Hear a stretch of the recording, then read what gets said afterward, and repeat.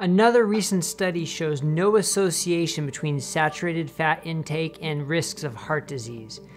When are we going to start focusing on dietary matrix itself, the makeup of the diet, more than the individual components? We have more evidence to say now that that is the way we have to go and stop trying to vilify certain food groups. I'm Dr. Brett Scher, the medical director at dietdoctor.com, and every time a study like this comes up, I feel we need to shout it from the rooftops because it really does help put this in a much better perspective. Rather than saturated fat is bad, polyunsaturated fat is good, replacing saturated fat with carbs or monounsaturated fat is good. Instead, we need to look at what is the whole dietary context and what is the quality of the evidence. So this study, published in the Journal of American Heart Association, titled Dietary Fatty Acids, Macronutrient Substitutions, Food Sources, and Incidence of Coronary Heart Disease, Findings from the EPIC-CVD Case Cohort Study across 9 European countries. Here's the thing.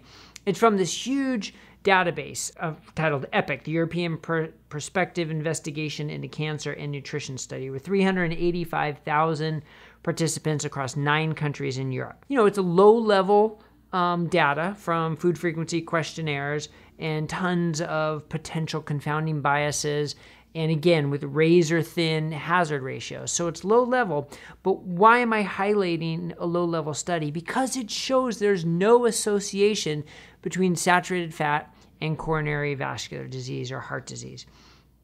And that's important because, well, why would it be the case in this study when other observational studies do show a correlation? And it's got to do with the patient population. It's got to do with the healthy user bias.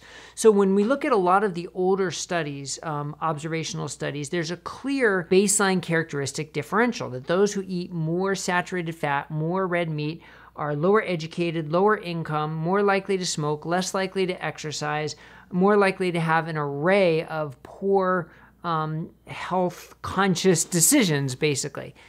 But interestingly, in this cohort, that was not the case. So let's look at the baseline characteristics. When you compare the lowest quartile to the highest quartile of saturated fatty acid intake, the education level is actually greater in the highest quartile, which is the opposite of what we usually see.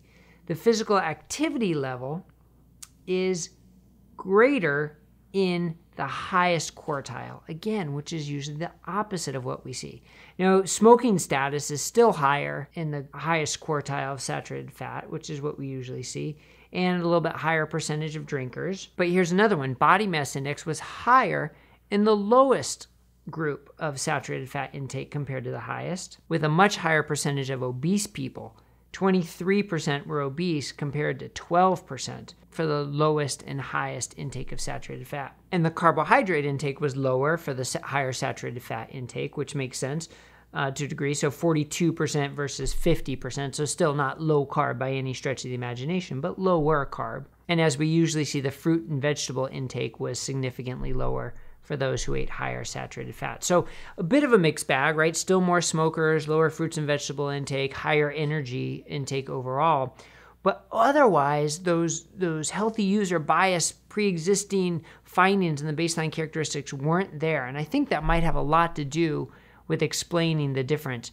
Also, this was in 9 different countries in Europe, a whole different setup of the way they eat. Their whole food matrix is the term they used in this study. Very different than certainly in the United States and maybe in some other industrialized countries. And when you look at the data, it's basically sort of a straight line in terms of how much fat you ate, how much saturated fats, monounsaturated or polyunsaturated. There wasn't much of a variation at all in terms of more likely or less likely to have heart disease. Now, interestingly, when you break it down by country, France is an outlier because there were only 37 heart disease cases in France, whereas the other countries had 330, 1,100, 892, 1,700, 1,400. So France just had such a small subset of actual cases that there's really not much of a statistical power for France. But when you combine them all together, There's no difference in how much saturated fat, monounsaturated fat, polyunsaturated fat, and your risk of heart disease, which clearly shows that the dietary makeup itself is more important than just the individual component of saturated fat. Then they did an analysis for a substitution, right? We've heard all these studies that if you substitute saturated fat with polyunsaturated fat, it reduces your risk of heart disease. Well, first, those are statistical manipulations. They're not actual substitutions for the overwhelming majority of those studies. But in this study, again, it showed no difference. If you substitute saturated fats for polyunsaturated fats, there's no difference in terms of the risk of heart disease. Now, the next thing they did was they broke it down by specific food type rather than just saying saturated fat.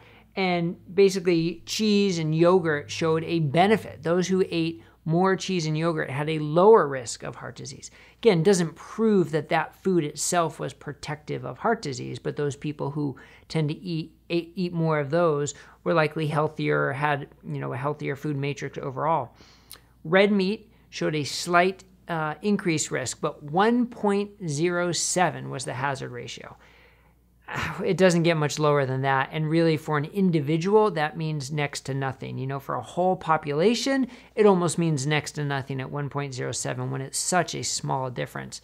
And certainly for an individual, it wouldn't mean anything based on these data. Vegetable oils, not associated with harm or benefit. Butter, no association with harm or benefit. Interesting, margarine, no association with harm or benefit, but I don't know, maybe it's my bias. I certainly wouldn't recommend margarine. And that's that it's basically got to do more with the overall food matrix and the specific makeup of the food components themselves. So I'd really like to hear proponents of, saturated fat is evil. We have to reduce saturated fat. Saturated fat causes heart disease.